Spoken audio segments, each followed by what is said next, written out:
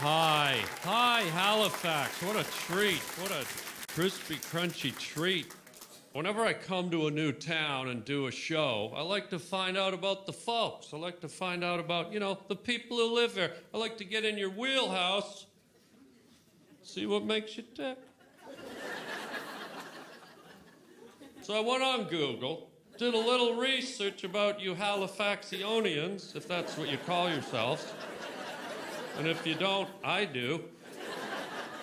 So it turns out you guys are bazonkers for scallops, and I had no idea how nuts you guys were until yesterday. Last night I got into town early.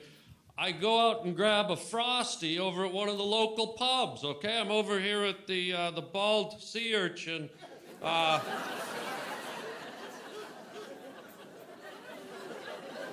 If you're gonna laugh, maybe this isn't the show for me. I'm over here at the Bald Sea Urchin just off of 49th, where 18th meets 2nd.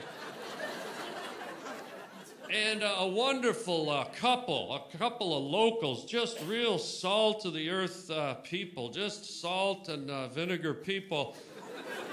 A couple walked up to me. They must have recognized me. A 45-year-old guy and his little wife is just a chubby little, cute little, just a chubbly little, bubbly little chub-blubbing thing. Just the type of woman that could suck a blueberry pie through a drinking straw. Just a chubbly little nubbly, wobbly, bubbly.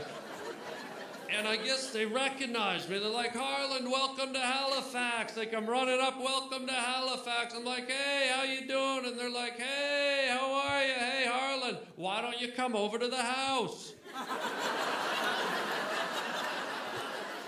And I'm like, well, no. And they're like, come on over to the house. We got the nice fresh scallops now. Don't you know, hey, come on now. Won't you, hey, come on now. Won't you, hey, now. Come on now. So I'm over at their house.